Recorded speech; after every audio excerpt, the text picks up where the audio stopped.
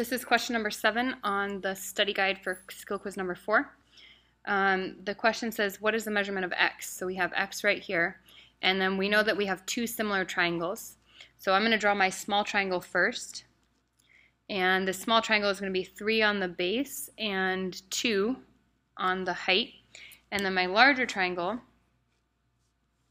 is going to be 11 on the height, and then the base is 3 plus x, so 3 plus x right here would be the base.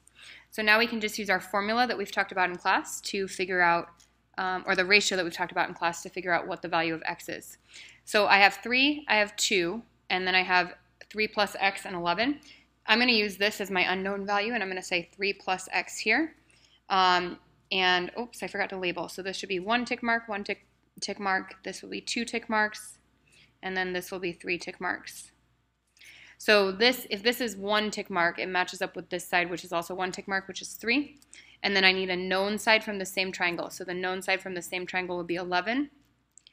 It has 2 tick marks. 2 tick marks over here matches up with 2.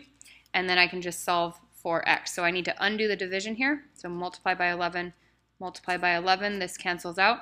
11 times 3 would be 33 divided by 2 equals 3 plus x.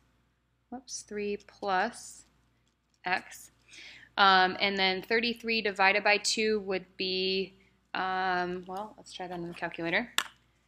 33 divided by 2 is 16.5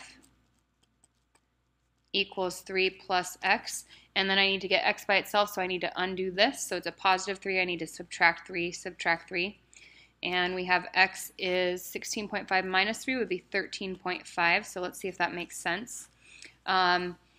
This right here, 13.5 plus 3 would be 16.5. So if we look at this, 16.5 is slightly larger than 11, so the base should be a little bit bigger than the height. Base right here, 3, slightly larger than 2, so the ratio makes sense here.